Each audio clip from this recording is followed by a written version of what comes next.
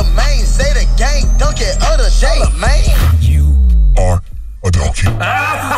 It's time for Donkey of the Day. Donkey of the Day does not discriminate. I might not have the song of the day, but I got the donkey of the day.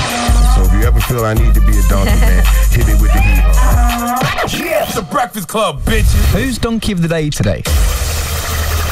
Yes, Donkey of the Day for Monday, November 7th goes to Salt and Straw Ice Cream. First of all, I can't stand the disrespect that is shown to Thanksgiving. Now, I totally understand why Native Americans don't respect Thanksgiving. A lot of Native Americans feel as if Thanksgiving is the official U.S. celebration of the survival of early arrivals in a European invasion that culminated in the death of 10 to 30 million Native people. So I understand why Native Americans don't respect Thanksgiving, but that's not the disrespect I'm talking about, okay? The disrespect I'm talking about is strictly on a commercial level, all right? Thanksgiving over the past few years has been getting disrespected, disregarded, treated like a bumper in between Halloween and Christmas. Okay, Halloween, people have decorations all over their houses, their stores, it's Halloween commercials, and after Halloween, it seems people fast forward right to Christmas. I see Christmas decorations up already as if Thanksgiving has already passed, and I'm sick of it personally. I like Thanksgiving, okay?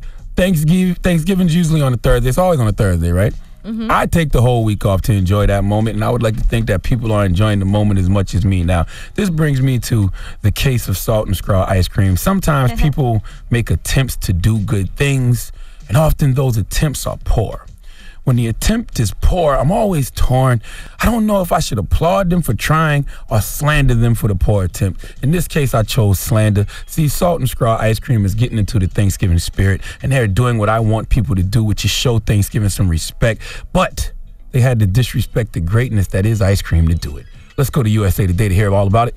Attention Turkey Day lovers. You can now try a whole 6-course Thanksgiving meal in ice cream form. The good people at the handmade ice cream shop, Salt and Straws, want to make the holiday a little sweeter this year. Who said mashed potatoes and ice cream don't go well together? The butter mashed potato and gravy flavor is made with salty and buttery whipped and frozen potatoes with a swirl of chocolate gravy. And turkey lovers have got to try the salted caramel Thanksgiving turkey. Sweet and buttery turkey is folded into a turkey fat caramel ice cream with handmade fried turkey skin brittle. For stuffing needs, try the cranberry walnut stuffing or the California acorn chestnut stuffing. Feast your eyes on sweet potato casserole ice cream, balanced with maple syrup, marshmallows, and pecans. And for dessert, spiced goat cheese and pumpkin pie ice cream is the last flavor to finish this Thanksgiving meal. Don't waste time in the kitchen. For $65, you can order the 6-flavor bundle that would probably taste better than the overcooked turkey you avoid making every year. That commercial makes me want to boo-boo.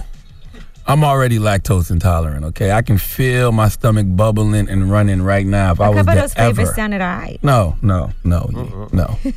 Okay, all the flavors of a roasted turkey, its juices and caramelized onions underneath, packed into a turkey fat caramel ice cream, then speckled with handmade fried turkey skin brittle. I don't get high enough to enjoy that. Okay, buttered mashed potatoes and gravy ice cream. Listen to the question she posed to the people in this commercial. Listen. Who said mashed potatoes and ice cream don't go well together? Who said they do? Who are these terrorists, these members of ISIS who are sitting around talking about mixing mashed potatoes and ice cream? Who? Well, in all fairness, mashed potatoes looks like ice cream kind of sometimes. Oh, come on, Yee. Stuffing ice cream?